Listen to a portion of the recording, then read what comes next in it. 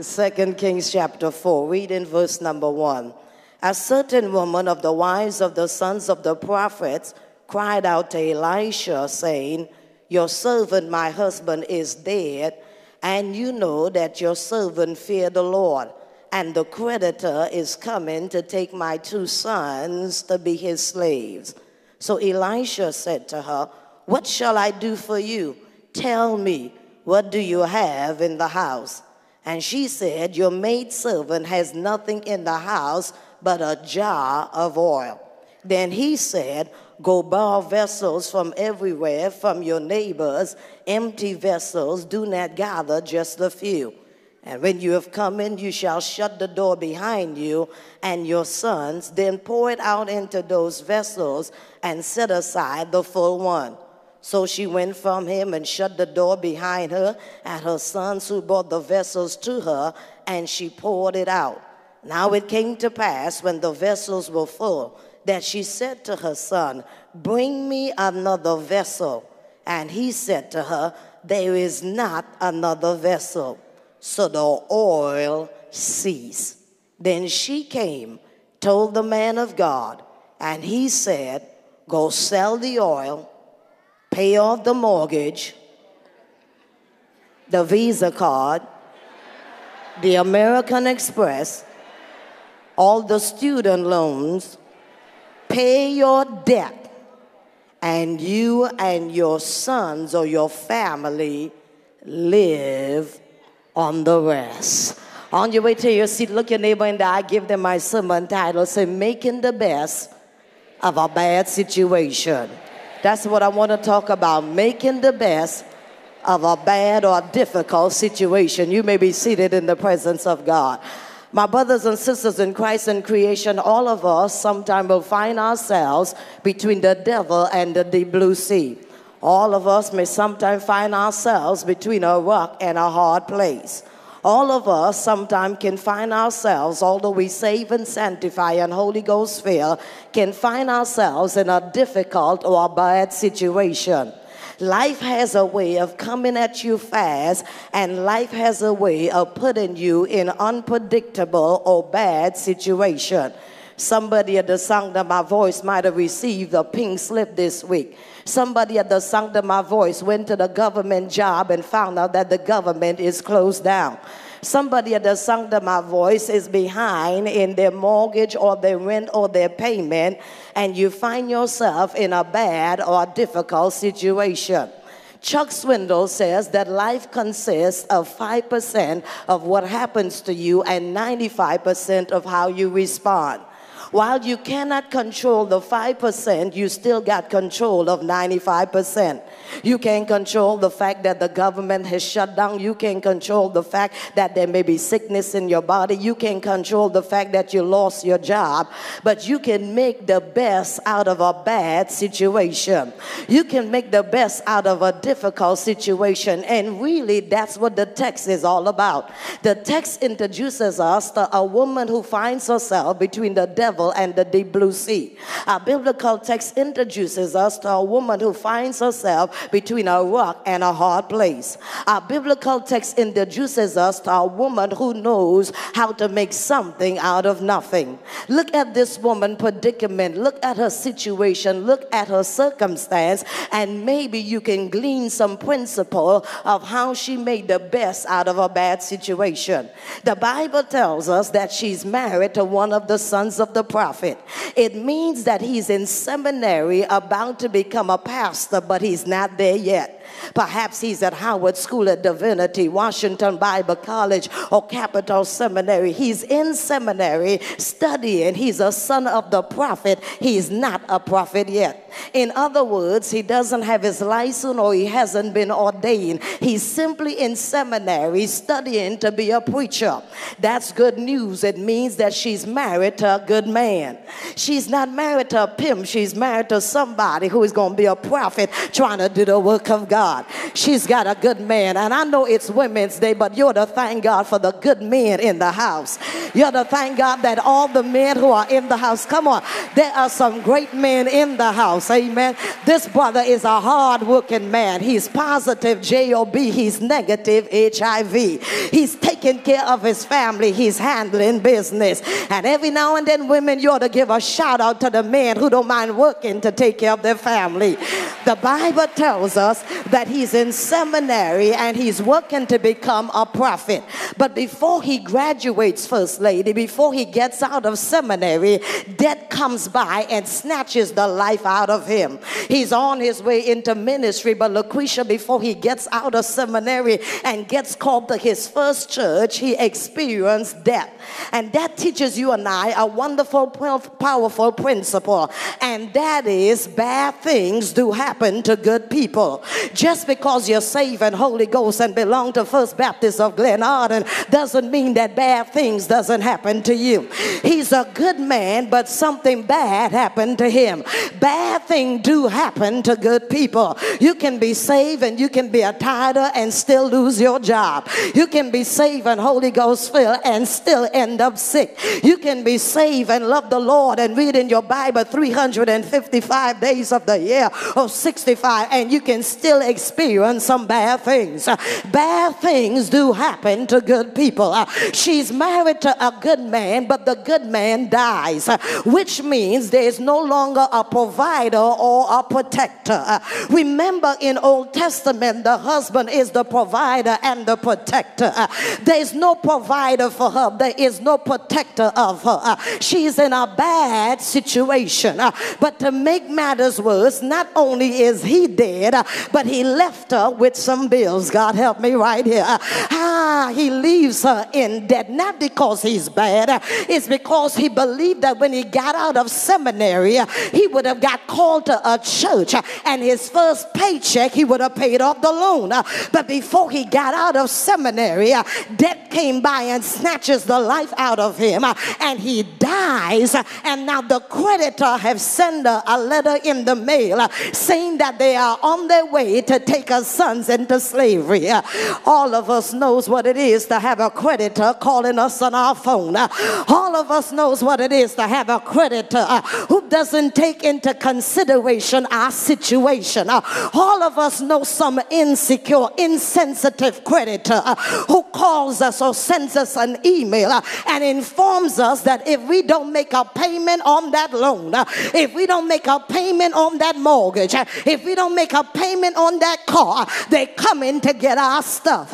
Well, if they come in to get our stuff, just imagine how this woman must be feeling, because they're not coming to get her stuff, they come in to get her sons.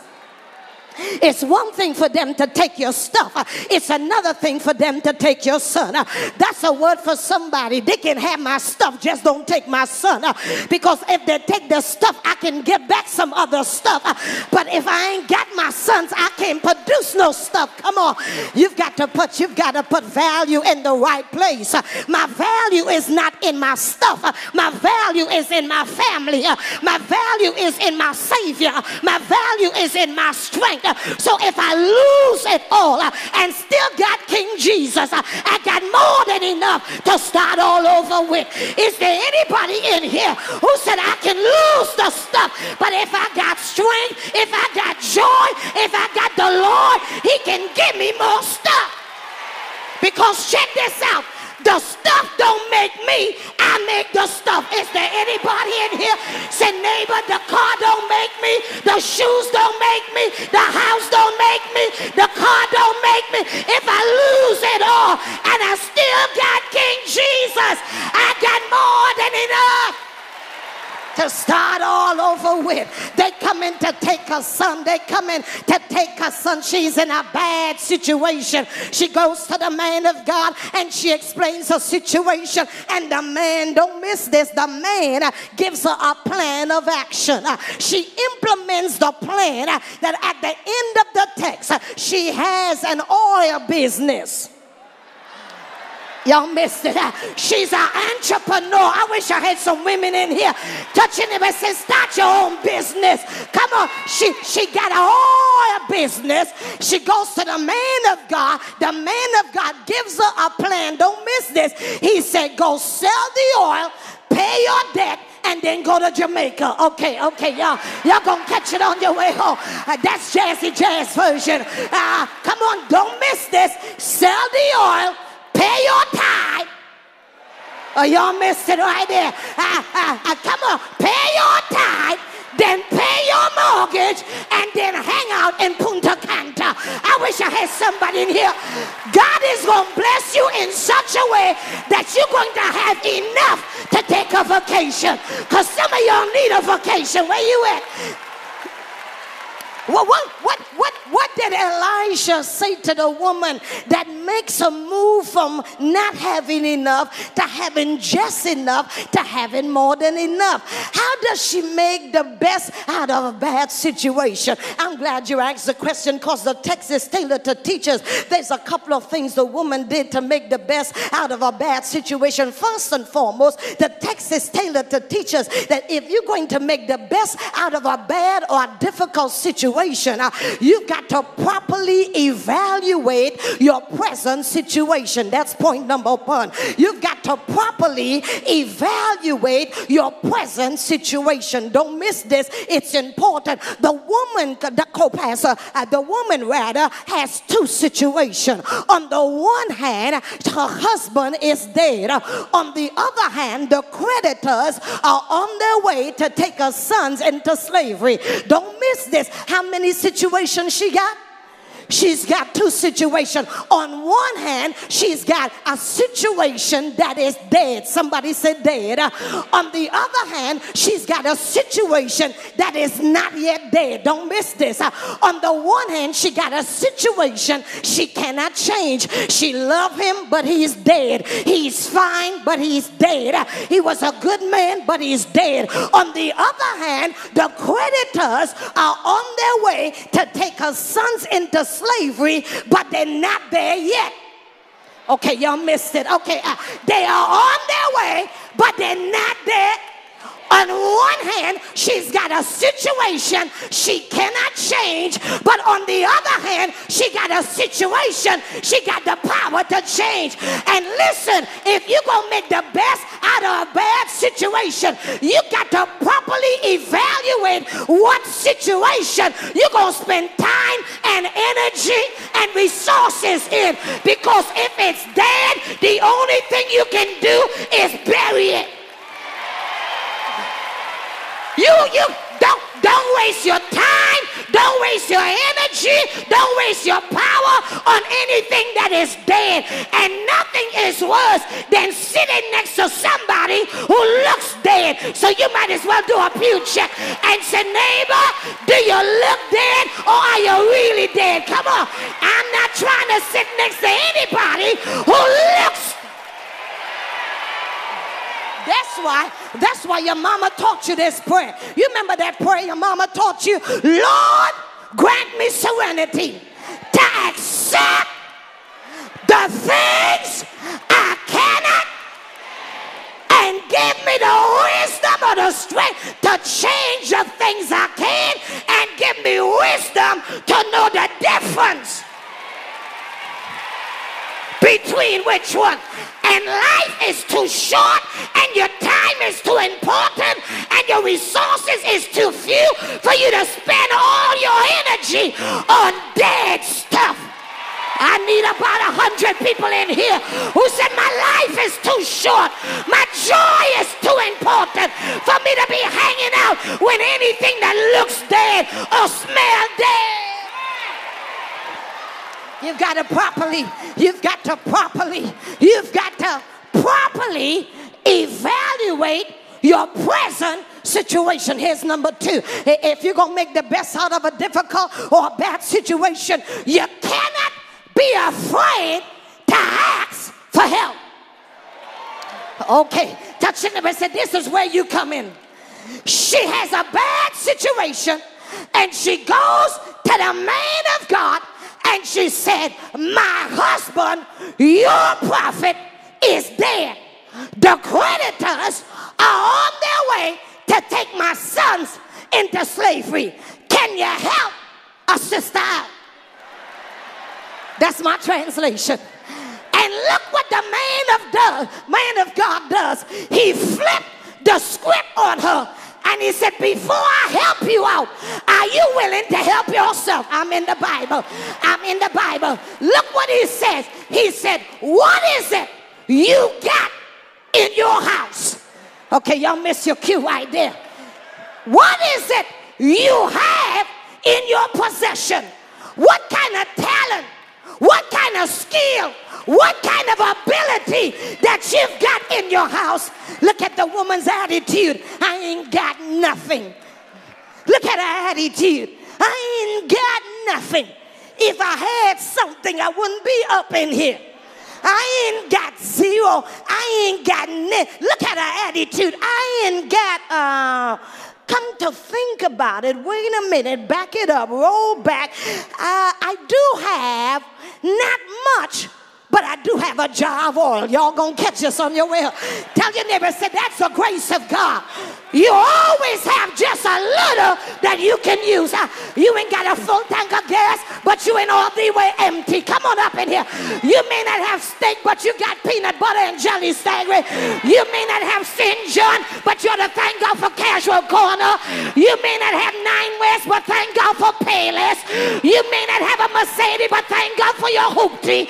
You may not have a mansion, but thank God for your apartment. You ought to thank God you may not have all that you want, but you got all that you need. You got clothes on your back, roof over your head, shit on your feet. You always got something. You always got something. Tell your neighbor, say, you always got something. There is always something left over, thank God. There's always something left over. That's the grace of God, that he always leaves a remnant. He always leaves a little bit of oil. He always leaves a little bit of money in the checking account. You may not have all the $1 million you want, but you thank God you got enough to make it for the next 30 days. Who am I preaching to this morning? I got just. And if you can't shout over just enough, you ain't gonna shout over more than enough. Is there anybody in here who said this praise is just enough? I just got it just enough to make it to work and to church. I ain't going to the gym. I ain't going nowhere else. I just got just. He said, what you got in your house? Don't be afraid to ask. Help. Tell your neighbor, say, neighbor, now I know why I'm sitting next to you. Because you've been anointed to help me. God, come on, say, you got something in your possession. You got a shoe you can't wear. You got a dress you can't wear no more. You got a car you ain't using no more. You got some extra cash. Yeah, don't be afraid. Don't be afraid to ask for help. But here's number 3. Here's number 3. You're going to make the best out of a bad situation. You've got to properly evaluate it. Number 2, you can't be afraid to ask for help. But number 3, you've got to be willing to involve the community. Did y'all see that? Elisha said to her, go to the neighbors, the community, and ask them if you can borrow some vessels. And don't just borrow a few. Are y'all in the Bible? Do I have a minute to just unpack that? Because Pastor Jenkins, it amazes me that she is already in debt, and the man of God tells her to go borrow. That's putting her more in debt. Oh God, go borrow. I'm already strapped. I'm already paying 18% on a card. I already got student loan, already behind in the mortgage. You telling me to go borrow vessels, and the only reason I'm in this situation is because my good man had taken out a loan. listen, look what the man of God tells her. It's not that you're borrowing, it's who you're borrowing from. Okay, y'all missed it. Yeah. He said, go borrow from your neighbor. Not your neighbor. Say, you my neighbor. Yeah. He said, borrow from some people who knows your situation, so when you cannot repay them, they ain't gonna take you to court because they know your situation. Your problem is not that you're borrowing, is you're borrowing from the wrong people, because your neighbor ain't gonna add interest to your loan. I wish I had somebody in. I wish I had somebody. Is there anybody in here who grew up in Mississippi or Alabama or grew up in South Carolina, and every now and then your mama ran out of sugar or she didn't have enough flour? She didn't send you to the grocery store. She can afford going to the grocery store, but she said, child, put your robe on. I want you to go across the street and tell mama so and so that I need some sugar. Is there anybody in here who knows that you made it on borrowed pieces because God blessed somebody and that person blessed you with something? He said you've got to involve the community. In other words, you can't make it by yourself. Pull your neighbor by the hand and say, neighbor, this is the color purple tomorrow. We can't make it by ourselves. Me and you will never part. Come on, say, I need you and you need me. And the only reason you're making it this morning is because God used somebody to bless you. You ought to thank God for church. You ought to thank God for community. You ought to thank God for neighborhood. You ought to thank God that God uses some people to bless you. Even when you couldn't pay them back, he uses them to bless you. If you're going to make the best out of a bad situation, you've got to evaluate your present situation. You cannot be afraid to ask for help. You got to involve the community. But when you've done all of that, here's the bonus point. You got to trust God to make up the difference in your life. God bless you. Thank you for having me. But slap five at your neighbor and say, when you've done all you can, just stand. Stand on the promises of God. Stand on the will of God. Stand on the joy of God. When you can't do anything, stand. Because he may not come when you want him, but he's always, I said he's always on time.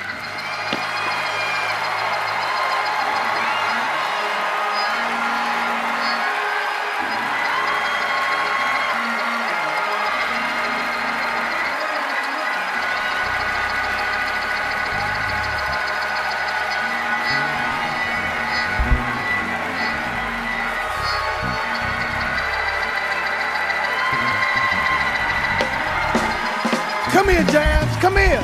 Come here. No, stay right here. You got 2 more minutes. Pull your neighbor by the hand and say, neighbor, he's always on time. He's Jehovah Jireh. He is your provider. He's Jehovah Shalom. He is your peace. He's Alpha and he's Omega. He's an on time. I said he's an on time. He's an on time God. Yes. Yes. Yes.